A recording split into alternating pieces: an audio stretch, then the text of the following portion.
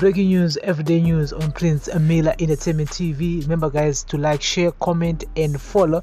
So, guys, today is the 25th of June, 2022. So, guys, here's the latest news. It has been confirmed that Zanu PF chairman of for Nyatsime, George Murambatsvina, has died.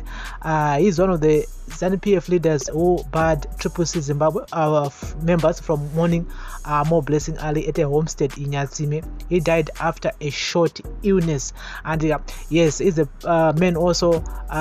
His house was also burned. And yes, in the ongoing back and forth last week Tuesday in Nyatsime. And he's a guy who was on the forefront saying kuti askuda anawapfeka ma-t-shirt yellow pamariro More Blessing Ali, and he was one of those people who were also saying that More Blessing Ali was a NPF member because angaroma cell structures, and pasine the man died and told in matambudziko kune murese ikwa Murambatsvina. And so we're gonna keep you guys in the loop here on daily news, breaking news, everyday news on Prince Miller Entertainment TV.